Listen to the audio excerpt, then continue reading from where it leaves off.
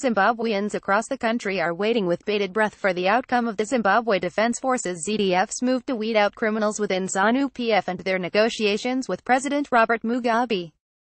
Currently at Bulawayo City Hall online desk, the crowd giving army food and alcohol. Mwonzora says, Zimbabwe is not for one person. Army has upheld constitution. Zim is for all races. Our hold on power Mugabe has come to an end. He quotes what Jesus said on the cross in his last moments.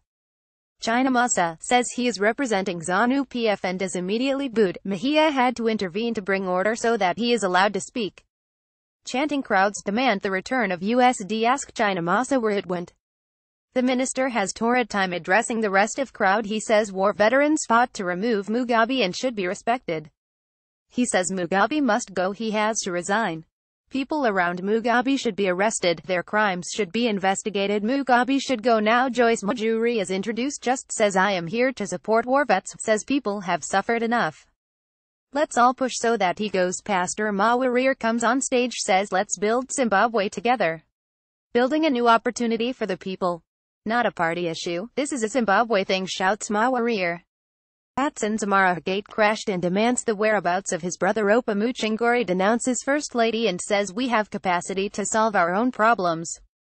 Tells off SADC and says we have to march to State House to remove the tyrant.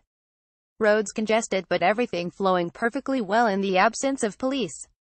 Watch live video of what is currently going at Parliament. https www.newsday.co.zw. Content uploads 2017-11 WhatsApp video 201711118 at 12.12.24.mp4. We are giving an ultimatum to Mugabe.